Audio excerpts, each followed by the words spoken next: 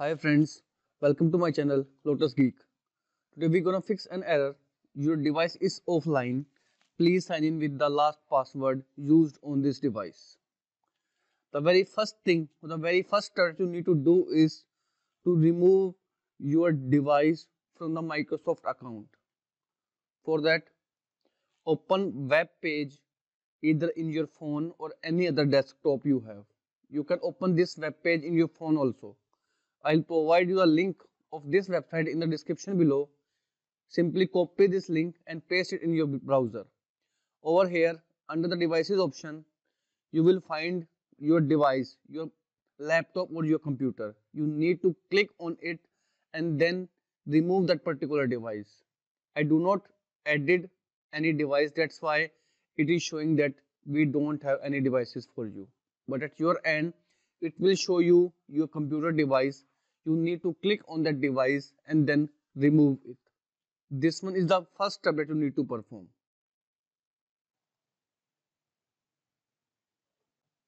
Now come back to your PC, which is showing you your device is offline. Please sign in with the last password used on the device.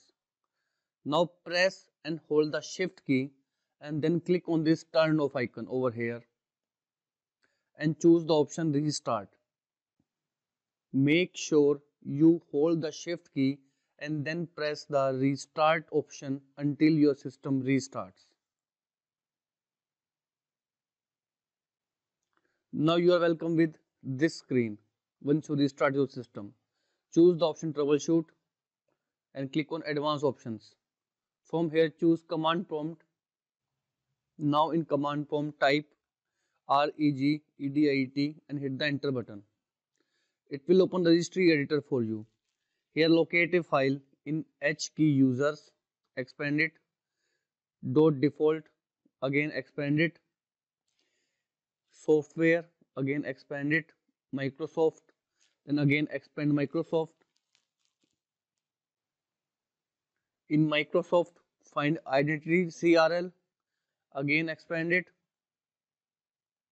and find store identities, again expand it. Here under store identities, you will find your account or your user account keys. Whichever key is causing you the error, you need to right click on that particular key and click on the delete button. Now close it and here type the exit. Now go ahead and choose the option exit and continue to Windows. Now this time go ahead and try to enter your Windows password. This time you will be easily able to log in into your system. That's it you have to do in order to resolve for this particular issue. If you still face the problem, kindly comment below so that I can provide you more ways for the resolution. That's it about it friends. If you like this tutorial, don't forget to like and share my videos. Thank you friends.